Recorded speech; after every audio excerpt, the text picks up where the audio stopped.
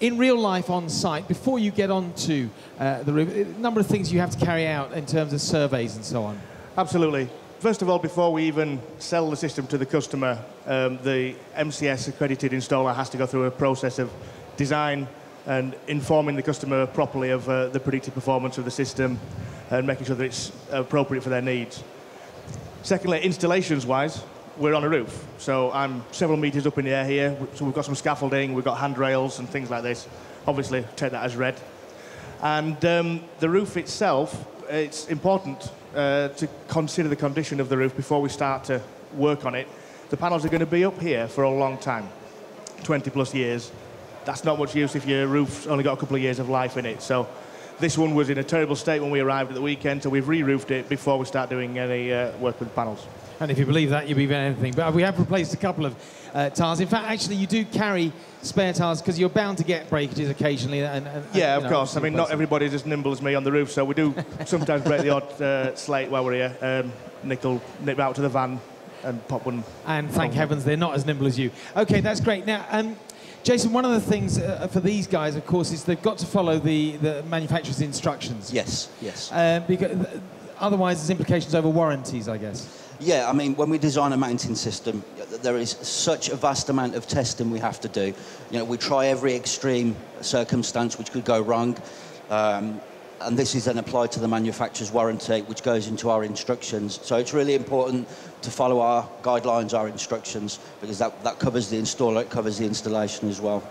OK, tell us a little bit about what we're going to see them installing this morning. Right, OK. This is the Renusol Variosol mounting system. It's an on-roof system for pitch roofs.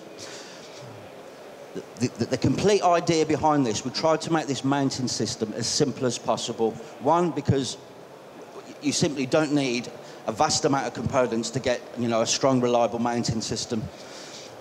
It's very fast installation time for the installer, and we have very, very secure brackets. We only actually manufacture 2 different brackets, one end clamp, one mid clamp. We have a range of roof hooks to fit an appropriate tile, whether it's an interlocking marley or a slate profile. And there's actually 5 components to the whole system. Brilliant. OK, guys, let's take us through the first steps. What are you going to do next? OK, well, Blue Peter style, as you've indicated, we've already mounted the top rail and we've got some of the roof hooks in the roof here. But if you'd like to maybe zoom in this top rail here, we've left a slate off for you to see basically how the roof hook mounts to the rafter.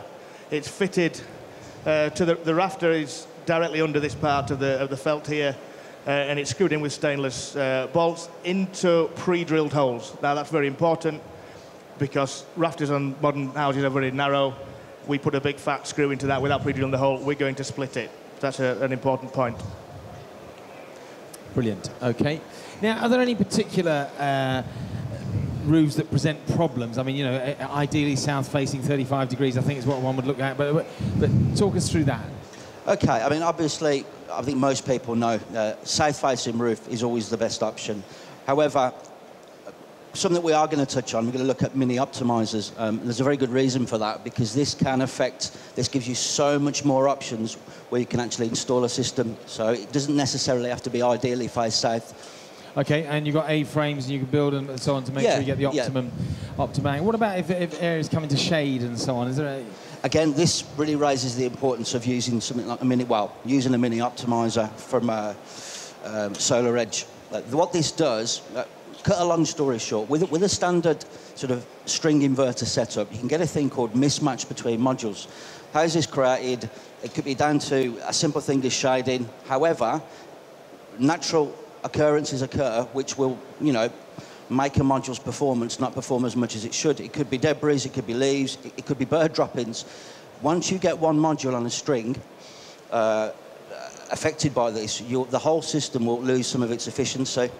By using a mini optimizer on every single module, this completely eliminates this problem. It also gives you the opportunity to install modules where you wouldn't normally be able to do on a roof because I'm trying to think the actual technology used. It's the, bear with me please. Yeah, the maximum point tracking, which Solaredge do. It's a really, really good product, and I can't recommend it high enough. Brilliant. And we've got Solaredge representatives here if you need to have a chat to them afterwards. And what I should say is actually, if you want more information on everything you're seeing here, if you see my colleagues around the room who've got blue ties and blue scarves, you can get your passes scanned and they will send you all the information. And of course, all the information is available on the Plum Centre stand. But I can see our guys here, they've got a panel ready, they're going to talk us through this. One of the things, of course, safety aspect, you know, high winds, you probably wouldn't work in very, very high winds, but there's an issue here. You don't want these things flying around, so always 2 hands on these. Absolutely. They're not especially heavy, they're about 17 kilos for an average panel, but they are a sail in a high wind on a roof, so yeah, very important. Now we've fitted the bottom rail there. You may have seen how simple it was, just a 13mm spanner and 2 hands just hold one end and it's on in moments. Now, usually we would have fit a whole array of panels. This morning we're just going to fit one to show you, and Nick's going to climb up the roof now. We'll pass it up and clamp it in position. Jason, is there any planning permission required for this at all? No, not on a domestic installation, no, it's not affected. And Steve, I guess I'm wondering if you can multitask here, talk and install at the same time. Yeah, sure. Is it basically very simple kit in terms of tools and so on? Absolutely. The rails we're fitted with a 13mm spanner. Nick's got a 5mm Allen key in his pocket, and that's the only other tool we're going to need. Mention a really important point here while the guys are actually installing. You can see our end clamps there. Obviously, normally there would be another module here, then we'd have a mid clamp. The end clamp and the mid clamp we actually produce are adjustable from 31 to 51mm. So they will actually cover, what, 99% of modules on the market. It's not like going to IKEA and you have to use their, definitely sort of, not. Equipment and so on. Brilliant, okay. Now, obviously, Steve, one of the other things you do, I guess, is before getting up on the roof, you'd make sure when you've had the stuff delivered, you've got everything in it. I mentioned IKEA. Nothing worse than getting it home and finding there's something missing. So, presumably, that's quite an important part of taking this out as well. Absolutely. When you have experience with a particular mounting system, it's helpful because you know what to expect. And this particular system has, Jason's explained, got a small number of components, which is also useful. Worse than having a bolt missing is dropping one off the roof, though.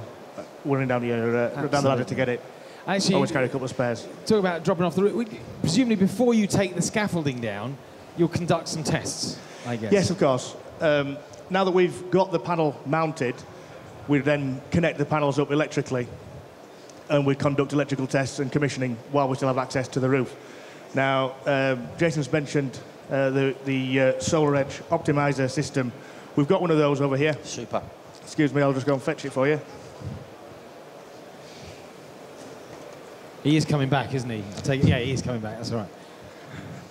So this is the optimizer, and we'll mount this on the rail behind the panel, which I'll show you over here on this spare bit of rail, if Nick can pass me the 13mm spanner.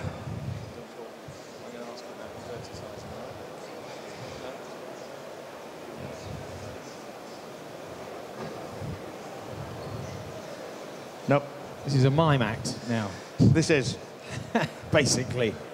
So basically I've produced the spanner from my pocket, sorry guys, and simple hammerhead bolt attaches to the rail in the same way that the rail attaches to its roof hooks. And the optimizer, we put it on the top rail, but I'll put it on this one just for ease. Mounts as simple as that. Now we would mount all of the optimizers in the locations behind each panel and connect them in series, and then the panel itself connects into the optimizer.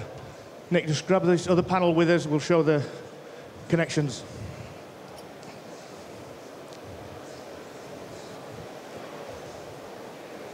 Really, really straightforward. At the back of the panel there's a simple junction box, 2 DC solar cables with proprietary connections on. This is an MC4 connector, one of the most common weatherproof connections, positive and negative. It's all right, I don't know who that is, don't worry. So in your opinion, is this an easy system to install? Absolutely. Solar panels, they're mostly this very similar format, very similar size. It's a common dimension of 1650mm by approximately a metre, 990 or so. So you get pretty quickly used to the routine of putting them on the roof. And as long as you've got any components, you follow the manufacturer's instructions, and you plan your system well. So you don't need to be a neurosurgeon to actually to qualify to do this. You don't need to be a scientist, no, but it does help. It does help. What are the most common questions you get asked? Are there any other common questions? Really, the most questions I tend to face is people trying to match a roof hook to whatever tile or slate, for that matter, is on the roof. And it's really important that you do this correctly, because all the roof hooks in the range have a slightly different orientation on the angle, which is designed specifically for certain tiles. This is a stainless steel roof hook, and this is made for a perfect tile example here, which a Marley sort of interlocking tile, or an S-shaped profile tile will work really well with this roof hook. So it's really important to know what you're working with. Absolutely. What about inverter sizing? Are there any rules around inverter sizing at all? Yes, of course. The whole electrical design of the system is part of the upfront process that your MCS accredited installer will go through. With the Solaredge system, it's very flexible because we have the optimizers, and we're able then to simply extend and have longer strings than we could with a standard inverter. A string, by the way, is a series of panels connected together in series. You can have multiple strings in a system, or with Solaredge, it's not a standard string system. So as I understand it, one panel could be sort of at fault, but the rest will still work optimised and no problem at all. Absolutely. I mean, it really is. I can't emphasise enough, how useful. You must see this as well on the installation side. These mini optimisers make a massive difference. Massive difference. And I think I'm right in saying the JA solar brackets and the inverter packs are all available at Plum Centre, obviously. Yeah, I mean, purely speaking, from a technical point of view, Solaredge, mini optimisers, JA solar modules, it's something we work with quite a lot. Even though we're a manufacturer, we manufacture mechanical fixings, we work quite closely with these companies, and we get opinions from installers, and, I can't rate the products high enough. Brilliant. Okay, thank you. Don't go away, Steve. He's going to show us something else, are you? Ah, yes. Yeah, nearly forgot. Well done, well remembered. Once we've connected all the panels together, we've got to get them into your house to connect the rest of the equipment, get to the inverter. Now, this is a proprietary flashing for doing that. It's made by Dex, and we would simply install that in the roof in place of a tile to allow us to penetrate the roof through this silicone portion here without losing the waterproof integrity of your roof. And just one thing about regs and so on. How close to the edge of the roof would you put that, and also to the eaves? What's the distance you need to keep? Okay, we normally try to stay a metre away from the edge.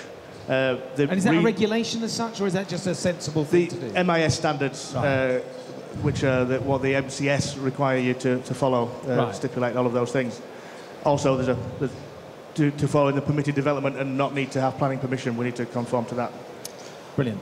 The reason for that being so far away from the edge is purely down, from our point of view, it's because of wind levels. So by moving it away from there, you're avoiding you're going to sit at a maximum frequency of wind speed. So brilliant. So if you've got wind, move away from the edge. Okay. Has anybody got any questions they want to ask at all? Because the guys here, we're here obviously all week, and you can ask us at any stage. Don't ask me, ask the experts, or go to the Plum Centre stand and you can ask them. And again, if you want more information, if you see some of my colleagues in the white shirts and blue ties and scarves, they will scan your badges and send more information to you. But does anybody like a burning question they'd like to ask now, while we've still got a bit of time? Perfect. Now, just get the microphone to you, and then we can all hear the question, if that's all right. Thank you. Thanks. From a design perspective, can that design be done at survey on a handheld device? Is there software available where survey measurements can be taken, orientation of property can be plotted, so that a design can be created there and then? Yes, that's perfectly possible. There are a number of proprietary software applications in the market that are approved by MCS. Manufacturers of inverters often have their own, and Solaredge have their own software as well. So if you were prepared to spend the time and your customer's interested enough to sit and watch you do it, no problem at all. You can sit there, go through the design, as long as you've done that before you ask your customer to make a decision. Great, thanks, Steve. Great question. Thank you.